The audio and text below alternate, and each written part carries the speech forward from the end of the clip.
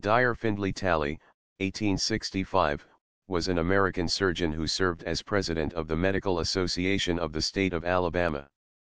Talley was born in Woodlawn, Birmingham, Alabama on December 5, 1865 to Nicholas Davis Talley and Mary Matilda Hawkins Talley.